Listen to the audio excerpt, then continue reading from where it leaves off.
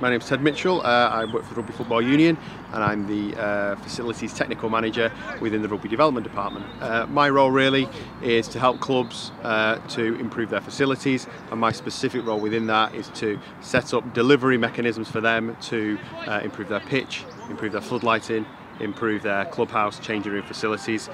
So we work across all the clubs in the country, about 2,000 clubs, and we help them ranging from very small grants and very small pieces of technical advice right through to more significant schemes and more significant investment. So we have the Rugby World Cup coming up, obviously a once in a generation opportunity for the game and for the RFU.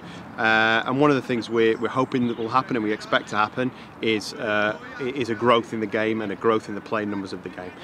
One of the things therefore that we need to be sure about is that clubs are ready for that influx of new players, and there's a number of ways in which we do that, but one of the most crucial parts of that is that their pitches are of the right quality and can have the appropriate carrying capacity to look after all those new numbers as a result of the World Cup.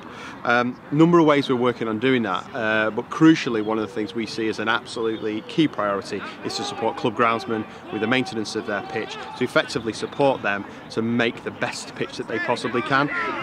There's a number of ways in which we do that, but one of them clearly is through education, and crucially through trying to make life as easy as we possibly can for them in any way that we possibly can. So for example, Keith Kent is here tonight speaking to them, advising them, hopefully inspiring them a little bit in terms of them going away and improving their own pitch. That's the start of the journey really. They've got to want to do it. Once they get past that point, they go away, they're enthused, where Keith has talked to them about, you might go away and try and do this, you might go away and try and do that. The new part of this for us is, rather than saying to the clubs, well, good luck and and let us know how you get on, we're trying to set up partnerships now so that actually we can say, not only is Keith telling you to go away and do this, we can make this easy for you. So for example, aeration of a pitch, we want to be able to signpost clubs to either the new Keith Kent club equipment package, where they can purchase equipment, potentially with grant support from the RFU, to help them aerate their pitch, or one of our pitch improvement partnerships that's here this evening, where for the more significant maintenance, for the end of season renovation, for the deep time aeration, they can bring in a contractor that we've signposted them to carry out that piece of the work. And then in terms of materials, fertiliser and seed, Rugby tailors are here to be able to advise them around which seed, which fertiliser, and create a discount package around that. So we've got all our partnerships. Obviously Dennis SISIS is a key part of that, the Keith Kent package.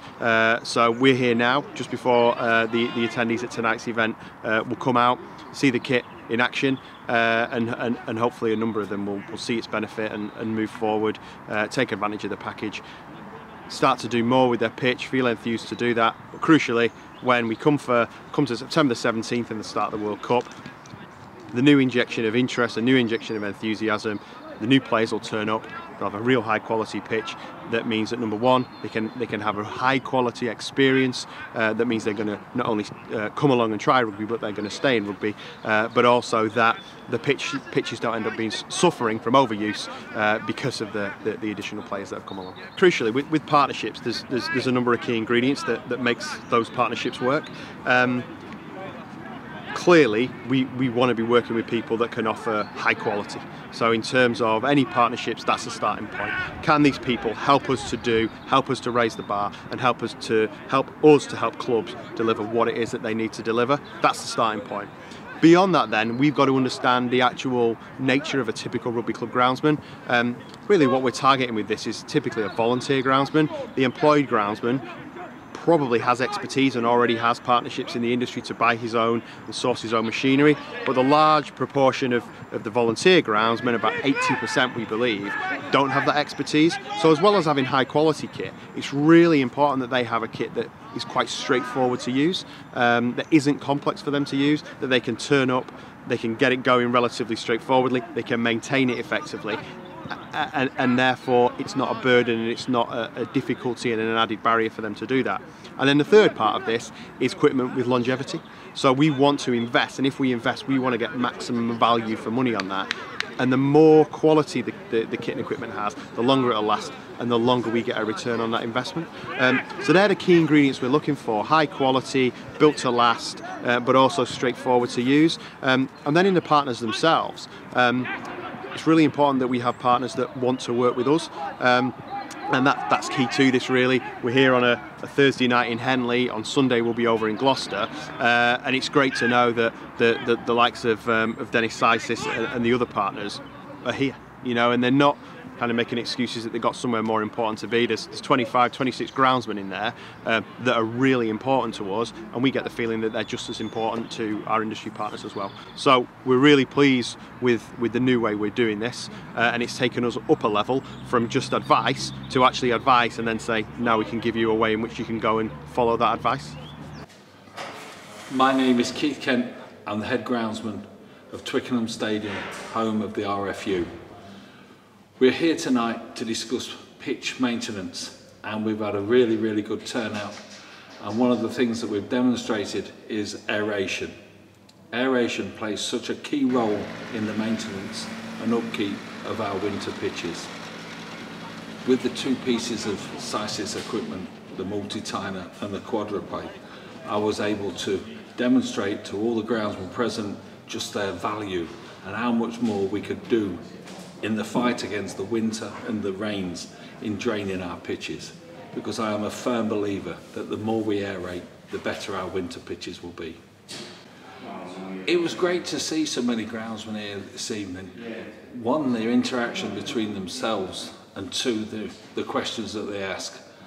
The questions that they asked were really valued and well put across, and hopefully we managed to answer them all.